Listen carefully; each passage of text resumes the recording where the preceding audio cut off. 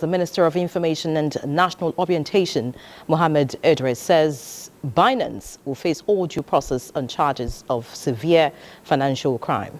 In a statement, the minister assured that due processes are being applied in all stages of the trial by the laws of the Federal Republic of Nigeria. Binance, the statement adds, will have every opportunity to defend itself in court against the severe charges of financial crimes against the Federal Republic of Nigeria, and the hearing scheduled for June 20, 2024.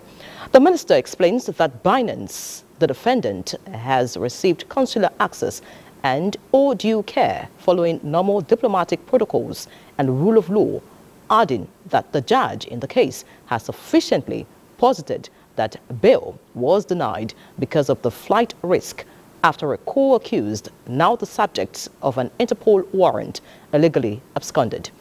Binance had a turnover in Nigeria of over $20 billion in 2023 alone, far above the federal budget for health and education, fueling currency speculation and the cost of living crisis in Nigeria.